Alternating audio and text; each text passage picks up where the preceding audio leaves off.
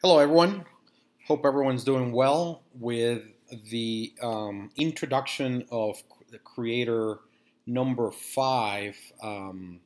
There are certain things that are worth explaining so that everybody knows where to go now. The interface, it's a little bit different, but it's worth the change. I mean, there are very cool features that are available in C5 versus the other version. So today I'm going to show you how to add a custom action to one of the views in your application.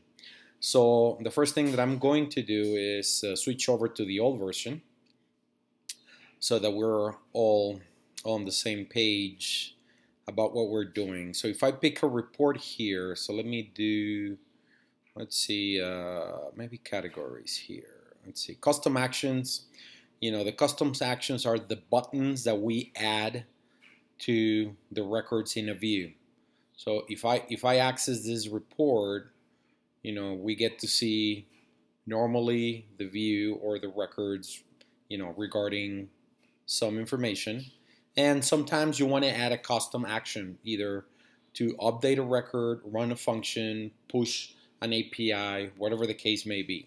So in the old builder, you used to go to the view, edit the application, and then just go to the custom actions submenu, create the custom action, you know, type in the name of your button. In this case, I'm gonna put it push API, or push to books. I'm just making this up. And you have three options. You could display the button at the top as a header, or for under each record, or just inside the edit menu. You know, once you click on the record and a preview of the template shows up, you have a little tiny window that display the options for the actions. So just for this example, I'm gonna do it for each record.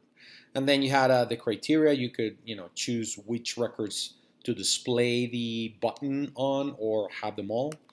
You can add a nice waiting message like 1 second, please. And then you can just browse through the functions that you already have in your database, and then just choose, you know, the one that fits the best. In this case, I'm choosing this function compress and click ID. And that was it. That's all you needed to do, you know, to create the button. And then if you access the application, the button for each record, you know, would be visible here, push to books. And, you know, the user would be able to, you know, trigger the API from this button. Now, this is nice and great, except that if we go to the new version, it's a little bit trickier to figure out how to do this. So I'm gonna delete these so that it's gone. There's no custom actions. And now I'm gonna try the new builder. So please, this is key. So the first thing that you need to do is find your view, which is categories.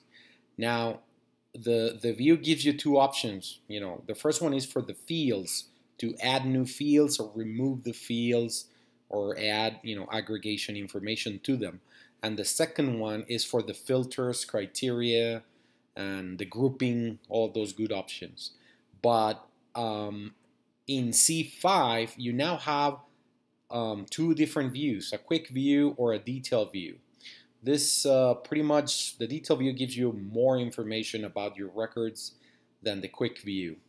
But in order to add a custom action, regardless of whether you're on the quick view or the detail view, all you need to do is click on the actions submenu under, you know, either the quick view or the detail view, doesn't matter. Now in here, you have the option for single record. This is the same.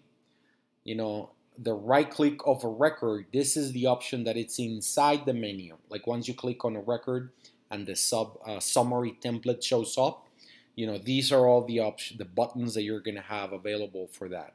And the multiple record is it's the header option, the one that is going to come at the top, and you're going to be able to select multiple records to push them through the custom action. Okay, so in our case, I'm going to choose, single record. I'm going to click add,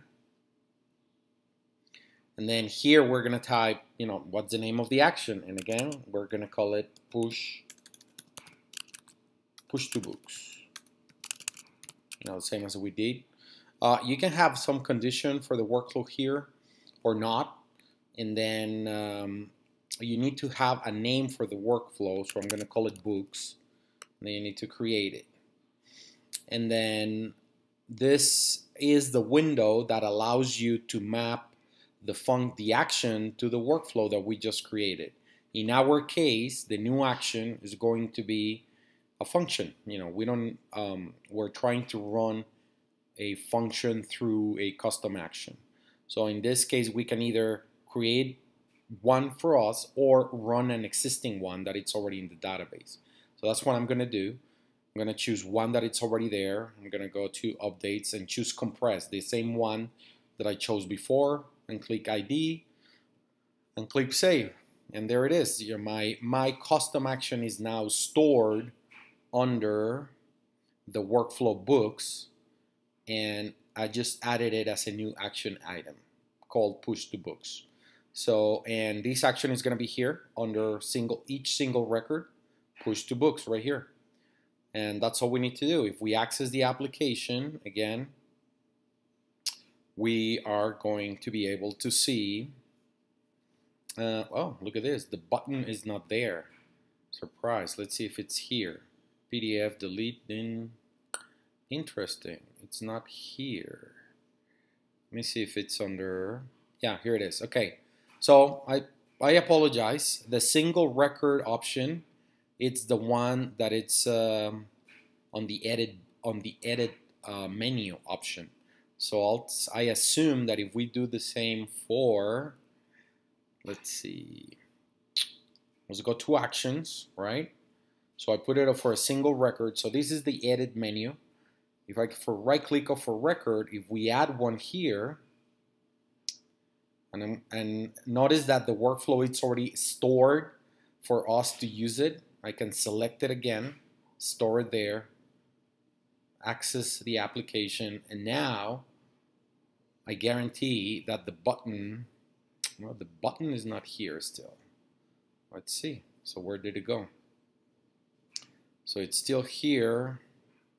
Maybe if we edit the record, let's see, it's not here either. Huh, this is interesting. Still not here. Well, we know it's here under the edit menu. Maybe I didn't save it. Hold on.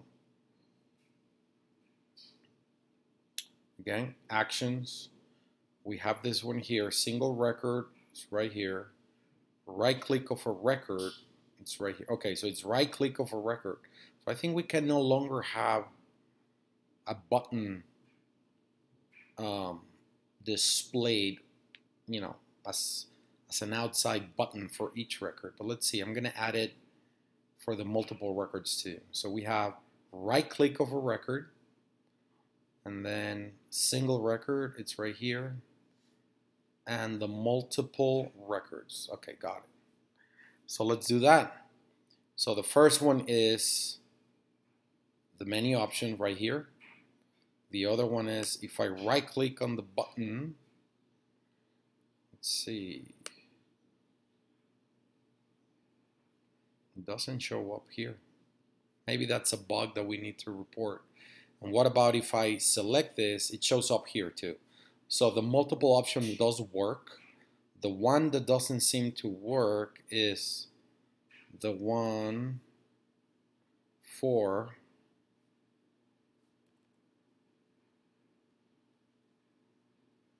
each record. So somehow, unless it's under here, nope. It's not here. More options, export, nope. So we have under the edit menu, and then as a header button at the top. So this is how you add a custom function, custom action for a Zoho Creator view on the C5 builder.